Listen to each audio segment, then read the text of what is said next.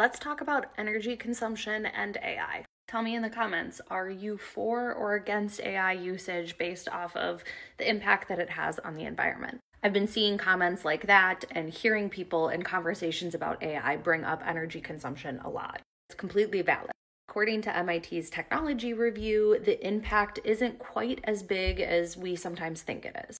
AI is just a part of the electrification of our economy, and we have to be thoughtful about how we're going to manage that moving forward. Data centers now take up 4.4% of the US's energy consumption, but it's a pretty noticeable increase from 1.9% back in 2018.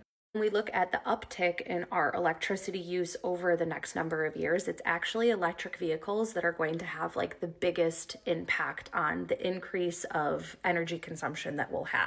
Article details that this is something that's been getting predicted for quite some time, but what's actually happened is that our computers have gotten more efficient using less energy, and we've actually been in this status of kind of like flatlining an energy consumption.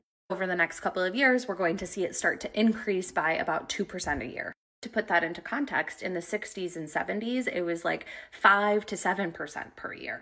Moral of the story is we're going to have to use clean energy, whether that's to power AI or other types of technology, because we're not going to be able to make that 2% jump like we did in the past by just using more fossil fuels. Interesting part of the conversation becomes, how does AI help us solve this problem of creating the type of clean energy that we need at scale?